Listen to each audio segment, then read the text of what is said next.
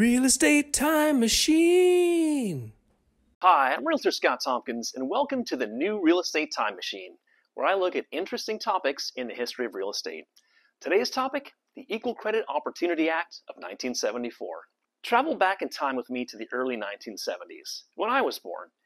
Did you know that back then a single woman could be denied credit just because of her gender? Yep. Pre-1974, lending wasn't just about finances. It was about fitting someone else's biased idea of creditworthy. But on this day in 1974, Congress passed the Equal Credit Opportunity Act, or ECOA, and things began to change. So what did this act actually do, and why did it matter so much? Before the ECOA, lenders had what they called discretion, but it looked more like discrimination.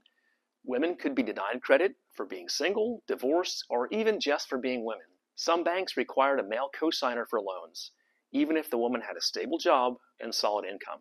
And here's where it gets really interesting. The ECOA made it illegal for lenders to deny credit based on race, sex, marital status, or age, among other things. It was groundbreaking legislation, like handing people a megaphone to say, hey, we deserve equal financial rights. Take Jane, for instance, a working mom who earned a good salary. She applied for a mortgage on her own, but was turned away because the bank doubted she'd stick to the job, just because she had kids. Or Lisa, an unmarried woman denied credit because she might get married or pregnant and might become a financial risk. Or Sarah, a married woman whose lender discounted her income by half because they thought she might leave her job for family reasons. This practice was especially common for married women or those who might become pregnant, as lenders assumed they would prioritize family over work or become dependent on their husband's income. By the way, all three of the women pictured were my mother, Susan. Thanks to the ECOA, these kinds of roadblocks became illegal.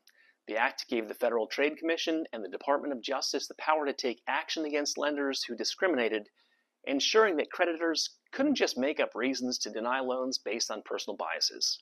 So whether you're applying for a mortgage, a credit card, or a car loan, you've got the ECOA to thank for making sure qualifying is about your finances, not your gender or marital status. The Equal Credit Opportunity Act fundamentally reshaped who gets to build wealth and security in this country. Remember, it's not just about loans, it's about fairness. Oh, and one final note. If you looked at my mother, someone who in my short lifetime faced legal discrimination, and said, I'm with her, make sure you vote on November 5th. Your vote will protect the rights of women across this nation. Please remember to like this video and subscribe to be notified when I release new content. Thanks for watching, and if you're interested in making your own real estate history in the Pacific Northwest, I'm here to help.